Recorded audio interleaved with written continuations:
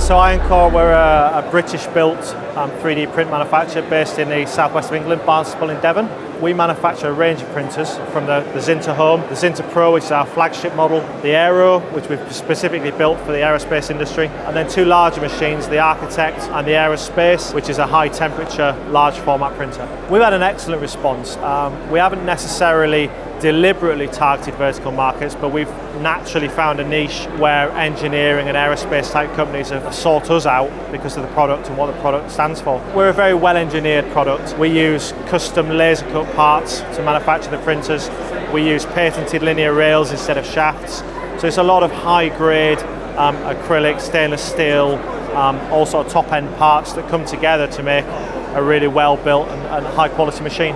We say ourselves as a premium prosumer manufacturer. We're not in the hundreds of thousands of pounds budget, but we're at the higher end of that prosumer, targeting small businesses, medium-sized businesses, although we also service clients like Airbus. So we've got a wide range of products that appeal to hopefully everyone. That's been fairly deliberate. We align ourselves with some of the more premium partners in the industry, so we only supply colour fab filaments because we've tested our machines, they work really well. And so we decided rather than trying to white label something else, actually we'll align ourselves with them. We use E3D extruders, again, some of the best in the world, and we do that deliberately. We don't hide it, we do it because they're the best. We're spending a lot less time educating potential customers as to what the limitations of 3D printing are. 12 months ago, people would come to us and they were going to set up a business manufacturing thousands of parts a day on a 3D printer.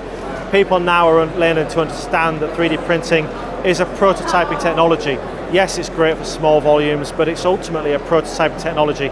And as soon as customers are realizing that, they're then much better understanding the capabilities of the machine and then how that's going to fit into their organization. We're finding, especially because of the type of client that's buying our printer, they're engineers, they're aerospace engineers, they're aircraft designers, they're engine designers. They're used to working with CNC machines anyway. This is a very simple to use machine. It's very easy to set up. It's an out of the box experience, if you like. You take it out, you plug it in, you print.